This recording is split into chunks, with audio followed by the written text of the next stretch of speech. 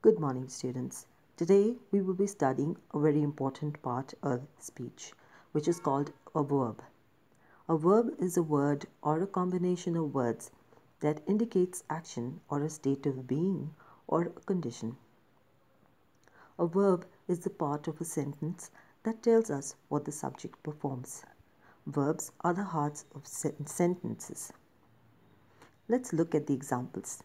Example: Meena walks in the morning.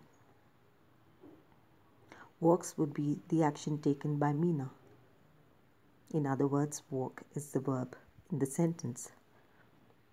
Another example is Mike is going to school. Is going is a condition of action, which indicates the verb in the sentence.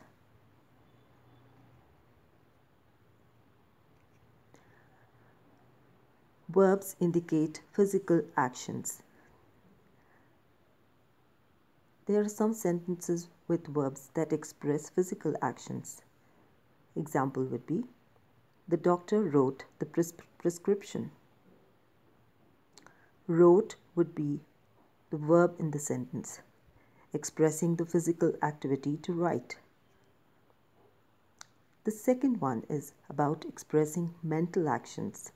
While many verbs express physical actions, verbs can also express mental actions. For example, Peter guessed the right number. The word guessed is a verb. It expresses the mental activity to guess. The third one being expressing a state of being. A small but extremely important group of verbs do not express any activity at all. They rather express a state of being. The most important verb in this group is the verb to be. Let's look at the example. I was at the airport yesterday. Was would be the state of being. You were in the school last night. Were is also a state of being. Verbs, therefore, are words that describe an action or talk about something that happens. They can take many forms depending on their subjects, the time they refer to, and other ideas we want to express. There are different types of verbs. They can be broadly classified into finite verbs and infinite verbs. Let's look at the different kinds of verbs. Finite verbs are the actual verbs which are the roots of sentences. It is a form of a verb that is performed by or refers to a subject and uses one of the 12 forms of tense and changes according to the number or person of the subject. The finite verb is again classified into three types: the main verb, the linking verb, and the helping verb.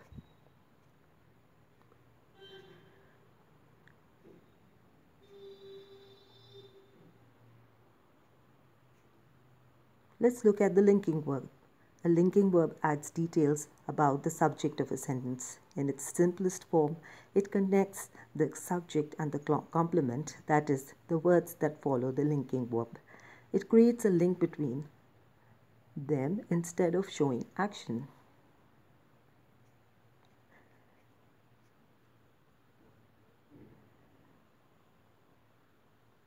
Now let's look at the non-finite verbs, which include infinitive verbs, gerunds, and participles.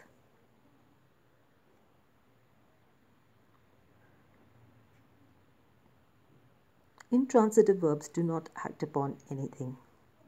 They may be followed by an adjective, adverb, preposition, or another part of speech. While transitive verbs must have a direct object, a transitive verb demands something or someone to be acted upon. A linking verb adds details about the subject of a sentence. In its simplest form, it connects the subject and the complement, that is, the verbs that follow the linking verb. It creates a link between them instead of showing action. Auxiliary verbs are also called helping verbs.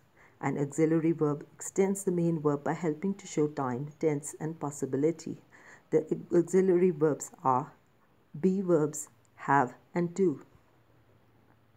A modal verb is a kind of an auxiliary verb. It assists the main verb to indicate possibility, potentiality, ability, permission, expectation, and obligation.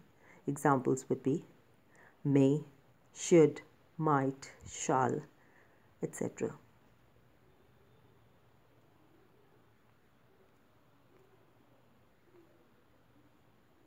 Therefore, the presence of verbs in sentences makes it very elaborate, talking about how an action takes place and what action the subject performs.